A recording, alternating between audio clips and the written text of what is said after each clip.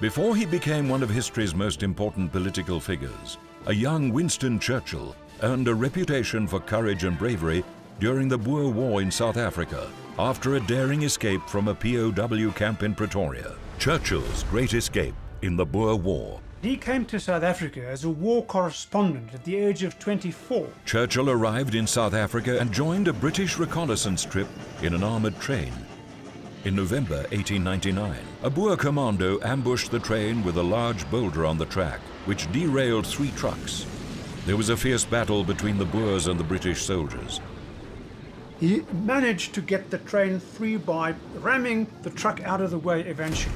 And as he sped away with the wounded, just before the Blokrans River, he jumped off the train to rejoin Captain Haldane. But then he was taken prisoner. Churchill and the other prisoners were marched off to a POW camp in Pretoria. And immediately Churchill said, "I need to escape here."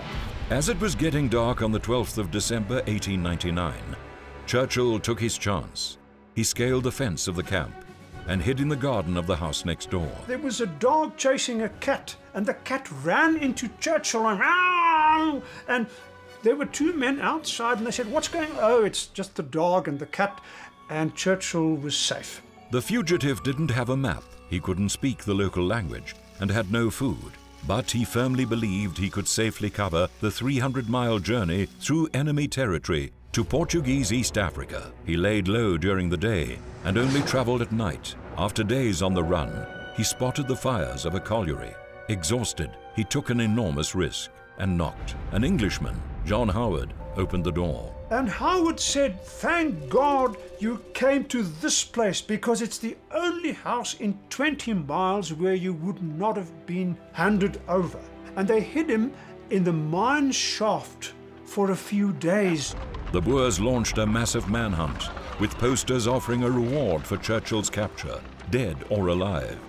Despite grave personal danger, John Howard was able to smuggle Churchill onto a freight train. A train that took him through Komatipoort down to Lorenzo Marx, and from there he went with the Induna ship to Durban, where he was welcomed as this hero because everybody by then had heard of this miraculous escape. From there he joined General Buller on the Natal front again, now as a lieutenant of the South African Light Horse, also as still war correspondent. Pretoria fell to the British in June 1900, and Churchill took part in the liberation of 180 British soldiers. He returned home and won a seat in Parliament, eventually becoming Great Britain's most renowned wartime leader, all thanks to his great escape.